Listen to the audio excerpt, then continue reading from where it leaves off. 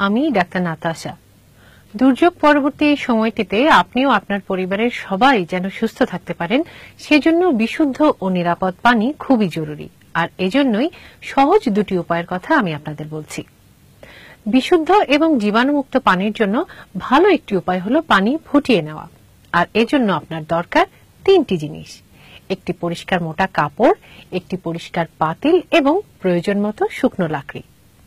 পানি ফোটানোর জন্য প্রথমেই যতটা সম্ভব পরিষ্কার পানি সংগ্রহ করুন এবং মোটা কাপড় দিয়ে সেই পানি ছেঁকে নিন।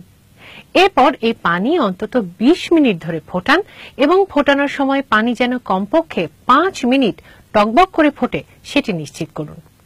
এভাবে ফোটানো পানি আপনি ২৪ ঘন্টা পর্যন্ত খেতে পারবেন। যদি লাকড়ি বা চুলা না থাকে তাহলে সূর্যের আলোকে কাজে লাগিয়েও পানি জীবাণুমুক্ত করা যায়।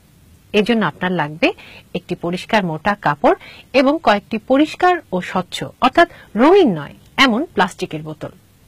আগের মতোই যতটা সম্ভব পরিষ্কার পানি সংগ্রহ করুন এবং মোটা কাপড় দিয়ে সেই পানি ছেঁকে নিন।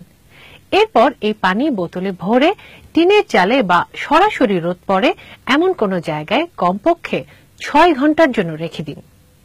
এভাবে টানা ৬ ঘন্টা সূর্যের আলোতে থাকলে পানিতে থাকা অধিকাংশ রোগ জীবাণুই মরে যায়।